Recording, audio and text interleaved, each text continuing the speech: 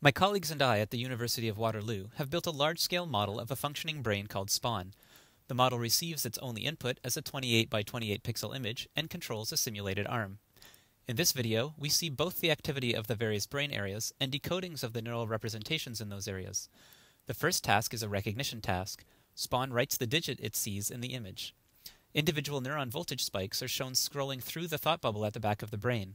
The decoded value is displayed on top of that activity. The second task is called copy drawing.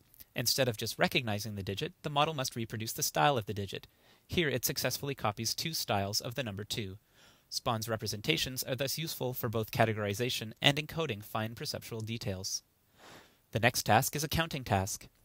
This task demonstrates that Spaun can not only represent and categorize numbers, it also has an understanding of numerical concepts like order. Spaun is first shown a number to start counting from, 4, and then it is shown how much to count by, 3. We can see the internal progression of numbers as it counts and finally writes its answer. Next, we have a question answering task. Here, Spaun memorizes a list of numbers and then answers a question about the list. You can watch the topmost working memory as it stores the items in the order they are shown. In this case, Spaun is asked what is in position 5.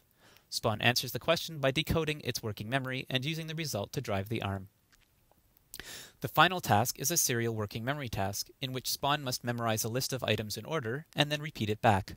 We have seen several tasks that Spaun performs correctly, but the errors it makes are equally important to determining if it is a good model of human cognition. Note that the darkness of the letter in the thought bubble indicates how well that item can be decoded from the current representation.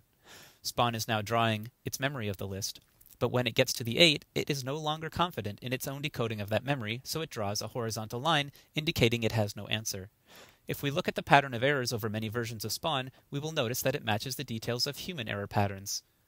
We have now seen half of the tasks that Spaun can perform. The rest are in other videos on the nango.ca website.